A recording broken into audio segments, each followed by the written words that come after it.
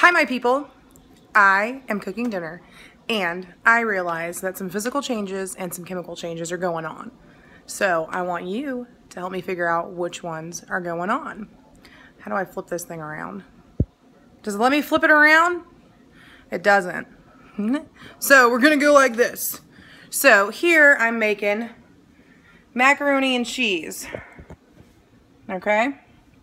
I have in there some butter. See it? It's a stick of butter. I hope I'm doing this correctly. If it's difficult to see, it's because I'm old and I don't know how to work a cell phone. So, this butter is doing something, and hopefully you can see the steam coming from the pan. That should tell you what it's doing. Okay? What kind of change is that? What kind of change is going on with the butter? Also, bonus points if you can tell me what I could have done to dissolve this butter quicker.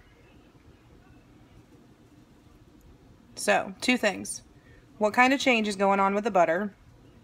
And, bonus points, what could I have done to speed up the dissolving process of the butter? I can't wait to read your responses.